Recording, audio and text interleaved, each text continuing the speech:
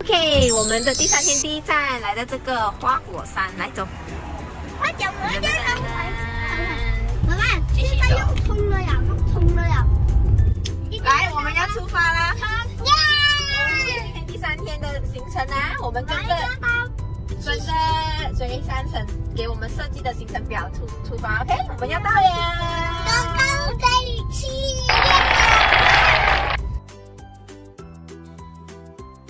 哇，好美的一个景色哦！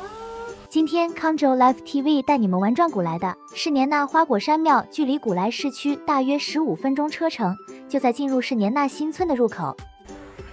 哇，很美耶！它这个好像那个花果山这样嘞。花果山吗？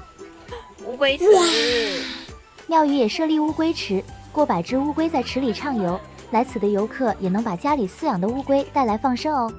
不要去，不要去，所以不能喂猴子的。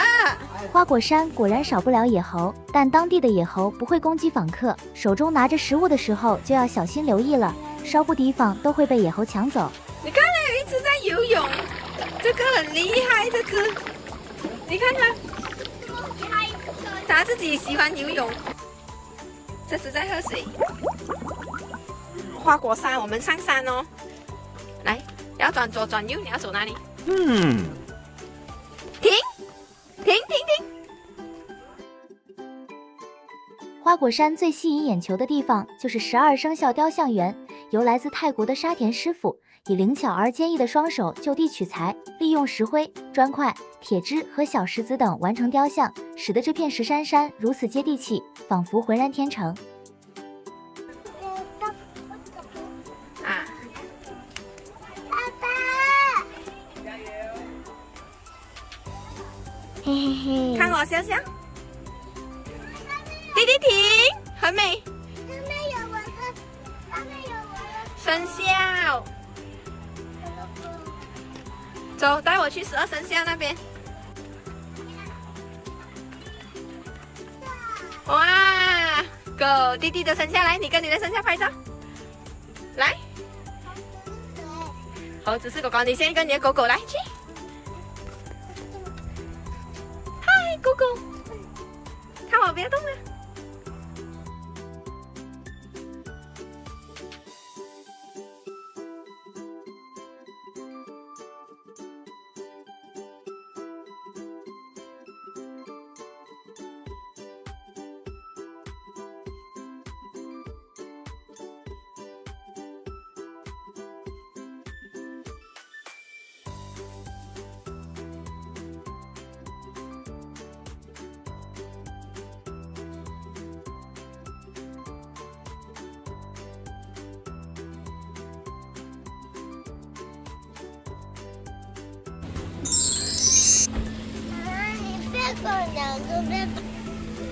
过来，你。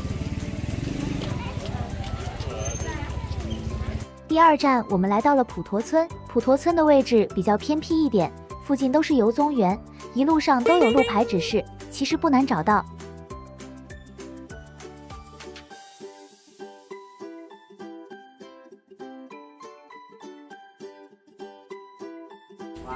哦，竹林保护区，这个是竹林区来的，可以去。根据官网的介绍，普陀村拥有10项精彩景点，从神秘的佛骨真身舍利子、静谧的庄严佛寺，到刺激感官的文化表演以及美味的素食佳肴，让旅客朝圣佛教文化之余，还能感受远离尘嚣的轻松心情，并体验充满惊叹的自然美景。嗨，看我一下身体这样子的位置。人，看妈妈啊，看妈妈。来到竹园，不得不说，尽管烈日当空，走进林子的那刻是非常的凉爽的。耶！来，耶一个，走。嗨！打你耶一个先，耶！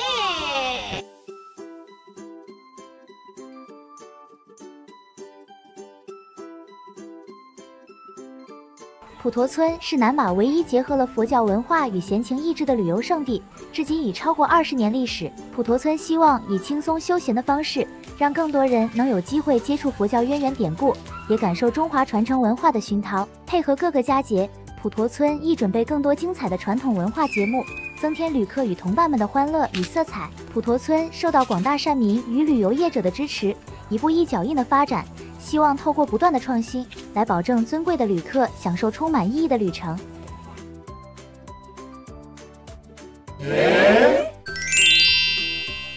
清心竹苑为全马最大的竹林，想要进入参观拍照，必须先买门票。这里有壮观的竹林景观、白玉佛坛、佛骨舍利塔，以及各种以竹为主的设施，如高脚小屋、秋千、吊椅等，以及各种创意摆设，可以拍照打卡，同时也吸引了许多游客前来打卡。